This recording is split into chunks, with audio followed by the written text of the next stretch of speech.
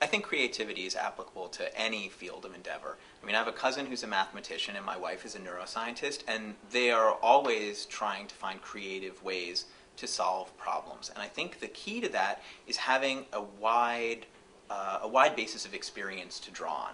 And even in my art class, I often find myself pulling in, say, metaphors from neuroscience that I just sort of picked up from my wife.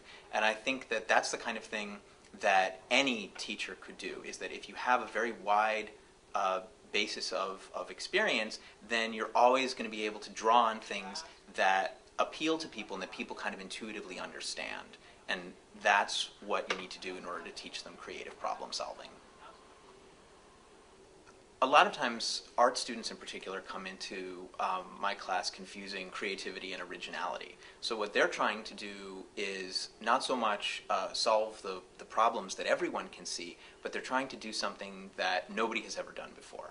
And while that's certainly a laudable goal, you have to walk before you can run. And so they need to learn how to solve the million garden variety problems that we've all solved before and we've all learned to solve, before they can move on to doing something completely unique that no one's ever done before. So I think that's the main unlearning that we need to do.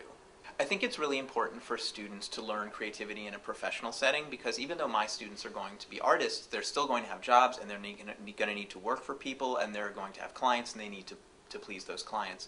So in order to get them to that stage, one thing that I do is I just keep professional standards for them, that I don't lower my standards and say, oh, well, they're students, so I only have to judge them to this lower level. For me, creativity is finding original solutions to difficult problems.